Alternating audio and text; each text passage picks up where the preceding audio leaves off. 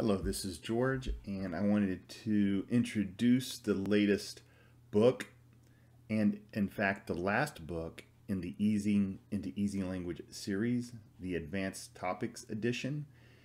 In front of you, you will see the cover of the book. I wanted to take a few moments, brief moments, and kind of give you an idea of what this book covers. It's different than the Foundation and High-Res edition. Those were more teaching beginning concepts, utilizing daily bars, and then the high-res edition using 5-minute bars or less. This book goes beyond those two, and it takes the information that you've learned in both those books, and it applies it to some more complicated, or not complicated, more complex ideas. So this is just a real quick video on the introduction of this book. Like I said, it's the last book. I just finished it in the series. Let's see if I've got something here. This book, and I'm just going to read off to you what is on, and you can see this on the Amazon page, what this book discusses. And I want to make sure that people understand this book is a journey. It's not necessarily the end result, even though the end results are pretty cool. It's how you get to those results, and the programming constructs, the different functions that you have to use to get to that end. I also introduced the concept of the project file. When you put together similar code into one project, it's easy to access that information very quickly by just opening the project, instead of you having to hunt around and find 3 or 4 functions, an indicator, and a strategy. They can all be included in one single entity, the project. In this book, let me go real quick, we discuss arrays, single and multiple dimensions. I don't go past 2D array, which a 2D array is just a table, like a spreadsheet. I tell you how to use an array as a buffer,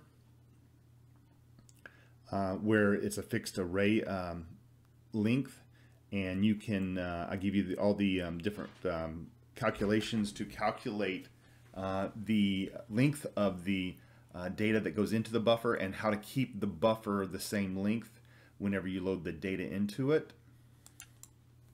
I do this via the Modulus function. There's a lot of capabilities that you can take advantage of by using the Modulus function in TradeStation and any programming language. We discuss functions at great length, the creation of a function and how you can communicate to a function either by passing variables by value or by reference. One of my favorite pattern recognition tools is the finite state machine. We of course include that in this book, go into quite a bit of detail about it. String manipulation is so important because you can do so many things by representing ideas, or not ideas, but symbols by strings, and then how you can construct and deconstruct those strings to get the information out that you need. I introduced the concept of a hash table, and a hash table, don't get crazy about it. It is a data structure that uses a function to find the address in a 2D array or a table, so you can extract information from it. It's a cool way to store a lot of information in an easily accessible format.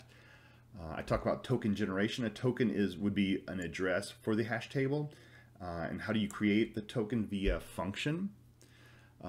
We go quite a bit in detail in seasonality. I've never done a lot of research in seasonality, but Murray actually introduced the concepts to me years ago, and he and Mike Barna developed a forward-looking rate of change seasonality. So we program that, and I also do another huge brain, Sheldon Knight, who has passed away, and so has Murray, of course, as you probably know. I talk about his idea on seasonality and how to program it.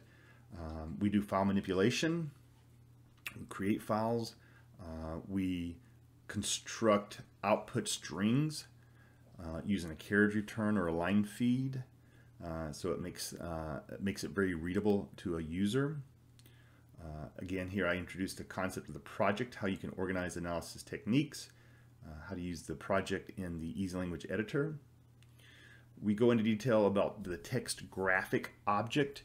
I don't discuss any other objects in this book, I mean graphic objects. You could do trendline objects. There's all kinds of different types of objects. But I wanted to give a little bit of an idea of how to work with the graphics interface of EasyLanguage. And this is kind of the tip of the iceberg. I say in the introduction of the book, this book could have been thousands of pages long because the concepts that are out there are only limited by one's creativity, and creativity can be quite large. And then I finish off with the Commitment of Traders report. The Commitment of Traders report is a very powerful insider trading report, inside traders report that is legally offered via the CFTC at the end of the I think it's the week, and it's published on Tuesday evening. And you can incorporate that now in EasyLanguage using the fund value function. So now you can pull that information directly into your analysis technique, be it an indicator or strategy. So I discuss how to go ahead and take the existing code, which is a built-in indicator that plots the net change of the commitment of traders, and how you can transform that into a strategy. And I lean on Murray again. And you will find out I have dedicated this book to Murray Ruggiero and his memory. But I take some of his ideas that was published in Futures Magazine. Murray was an editor of Futures Magazine for many, many years. And he really touched upon some very cool and advanced topics.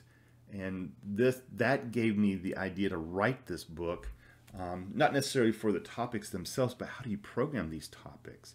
So we cover a lot of ground, a lot of EasyLanguage, but I don't get into the object-oriented EasyLanguage.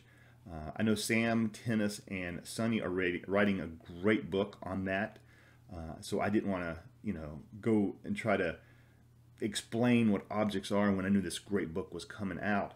And I think a lot of times you need to work your way up to objects. You need to understand the core or the basic EasyLanguage. You need to understand the functions. You need to understand arrays and things like that. And once you get a solid foundation in that basic programming language, even though we're programming advanced topics, we're still using the core basic EasyLanguage to program those topics. And Sam and Sonny will take you well beyond that if you are interested in object-oriented EasyLanguage. I'm going to show you real quick because I want to keep this about 10-11 minutes. Here is one of the tutorials that you'll get if you buy the book. All code, of course, is provided on my website, www.georgepruitt.com. Let's take a look at this here. This is a really neat program or code. And this is where we're dealing with text objects. Can you see there's an S there, an X there, a B there, X, S, and B. Now, a lot of times, if you're having problems coming up with ideas to test, programming is only half the battle. It's probably maybe 1/3 the battle, maybe even 1/4 of the battle. The real battle is trying to figure out a mechanism that you can program. And a lot of times you're sitting here looking at a chart and says, well, I should have bought here, I would have bought here, or I would have sold here. And maybe you can go through there and explain why you would have bought there or sold there, and eventually you might be able to develop some rules. But before you do that, sometimes you want to test your little quick insertions on a chart, like the buy, the S is for short, B is for buy, and X is for exit, and see if there is some validity to it before you take the time to actually put some rules to the reason you would have initiated these trades. So I've got this code, and you get it with the book, and I show you in the tutorial how I was able to develop it. I'm going to go Format Strategies.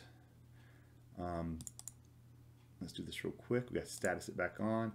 Format. This code allows you to trade at the open where the text is located. trade at the close where the text is located, or trade at the exact location of where the text is located on the chart. And you can print all the trades to the print log. So let's turn it on. I'm trading at the location of the letters or the text, and here you go. Magically appears. There's all your trades. You sold short where the S was, you covered where the X was, you bought where the B was, covered where the X was, you sold short where the S was, and then you bought at this final time. Now, why would you have sold there? Well, you could have said I sold at the lowest low of the last 8 bars, or the RSI was at a certain level. I was way oversold here. So this can kind of give you a tool to help you develop the idea of a trading system that you could put into rules. But at the same time, the code that goes into programming this is rather cool, and it takes you into how you can extract the letters and the graphic text objects from the chart, store that information, sort that information, and then use it for a strategy. So that's tutorial 27. Let's see what we got for tutorial 28. This is my Commitment of Traders report. I provide it in a weekly version that you can't see, but here's the weekly report or weekly strategy based off weekly bars. And then I go to daily bars, because if you use weekly bars, you have to wait till the next week to take action on the report that's released on a Tuesday. Here on a daily bar, you can take action as soon as the report is released in the overnight session, and I do that with this, and I show you how to take this COT data and utilize it in a formula to generate buy and exits and shorts and things like that. So it's pretty cool tool as well. And of course, again, the end result is a strategy. I'm not selling a strategy. I'm just showing you how to build a strategy, and it's up to you to make it a winning strategy.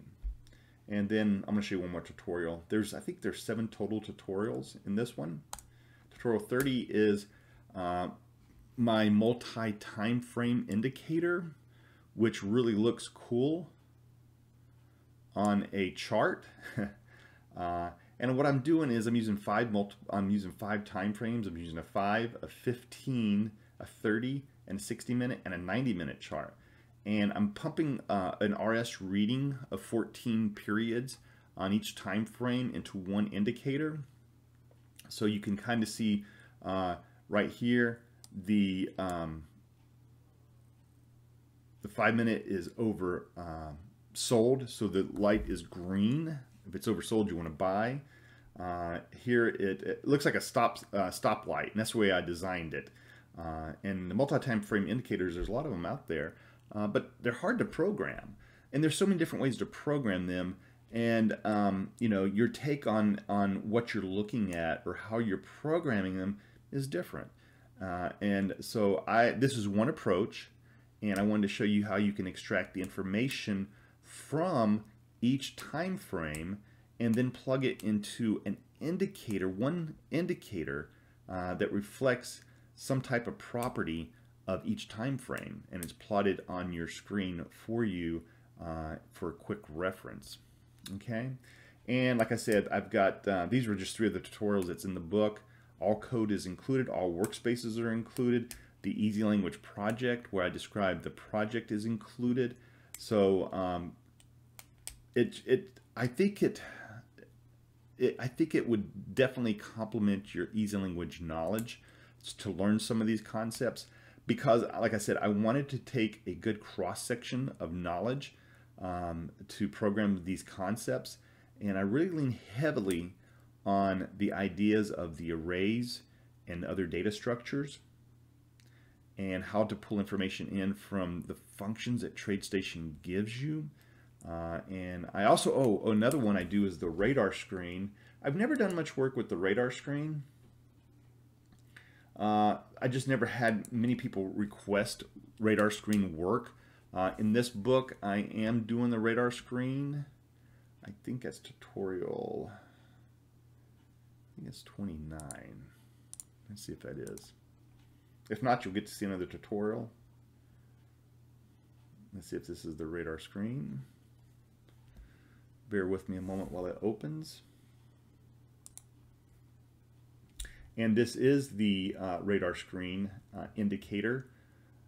Here I'm looking at the NASDAQ 100 and its components, and I do a bunch of calculations. This is designed for a person that may want to day trade these NASDAQ 100. It gives you information like if the latest part of the day is the trend up or trend down.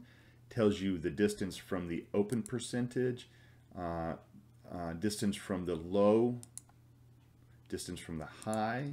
Is the close greater than the open? In this case, Tesla, the close was not greater than the open. And it gives you the last 5-minute pattern on a close-to-close basis. So programming a radar screen is quite a bit more difficult than programming just a chart or an indicator or a strategy.